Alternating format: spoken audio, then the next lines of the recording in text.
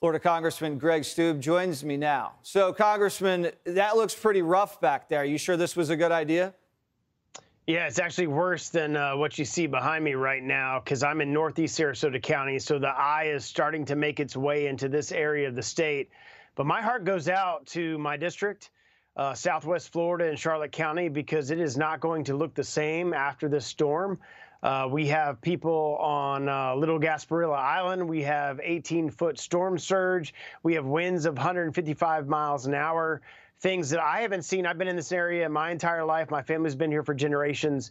I certainly haven't seen the devastation that we are seeing now, certainly in Charlotte County and North Fort Myers, which will be the epicenter of the hit. So when we come back tomorrow and the sun comes up on the great district of Florida, it's going to be a lot of devastation, a lot of destruction that we're going to look at. Are you satisfied with the level of evacuation, or did a lot of brave souls or maybe some knuckleheads decide to ride it out?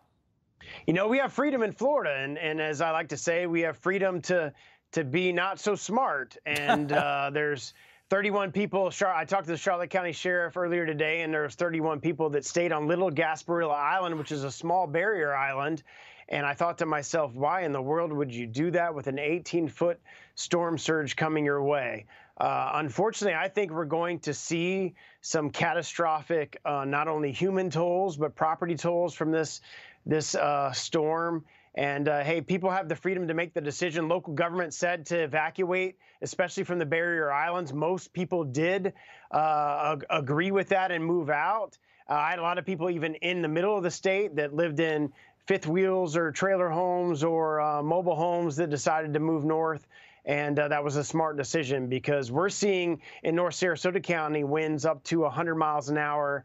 And in where the center of the storms came through, obviously 140 to 150 mile an hour winds, which is a devastating wind toll. And it's going to take all assets on the ground.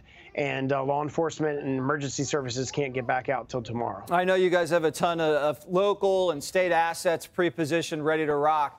Yes, we do. How has the cooperation been with the federal government, the Biden administration? You know, it's been surprising being a Republican and not ever getting answers from the Biden administration, asking Secretary Mayorkas questions in the Judiciary Committee, and suddenly he calls me on my cell phone today asking if there's anything that I need, and we need the Coast Guard to come down to these places like Little Gasparilla Island to save these individuals that are stranded there once the conditions are safe enough to get our Coast Guard in there.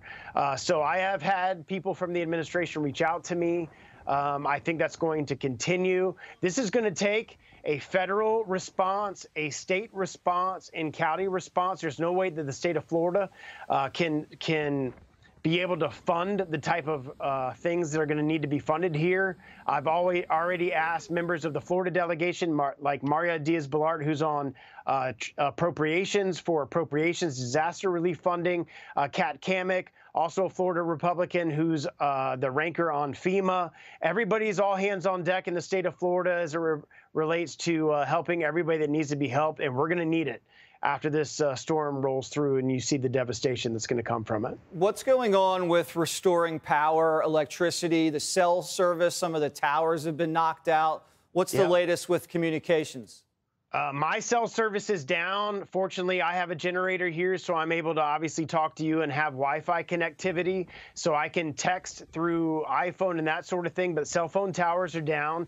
We have over 1 million Floridians that currently do not have power, and law enforcement, EMS, and power companies cannot go out as long as the sustained winds are over 45 miles an hour, which is what we're experiencing right now. I bet it's 90 to 100 miles an hour right here in Sarasota County.